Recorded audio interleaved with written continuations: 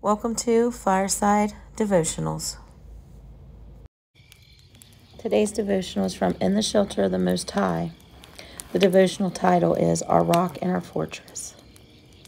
Deuteronomy 32:4 says, He is the rock. His deeds are perfect. Everything he does is just and fair. He is faithful God who does no wrong.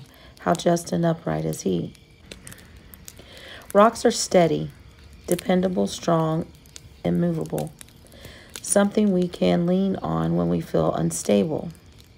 Rocks are the things we build our homes on if we want them to be strong. And God is the rock we build our lives on if we want to be able to withstand the storms of life. When everything else gives away, He is still there, faithfully loving us.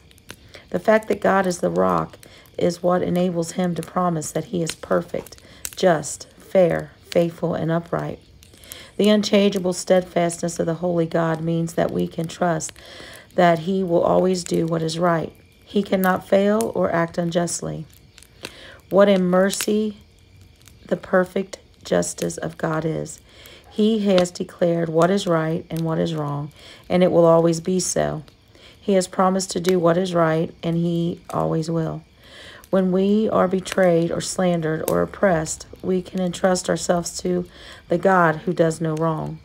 When we see injustice, we can bring our case to God, the one who judges thoughts and motives and who always does what is just and fair.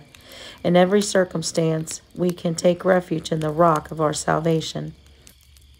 Psalms 18:2 says, The Lord is my rock, my fortress, and my Savior. My God is my rock, in whom I find protection. He is my shield, the power that saves me, and my place of safety. Amen.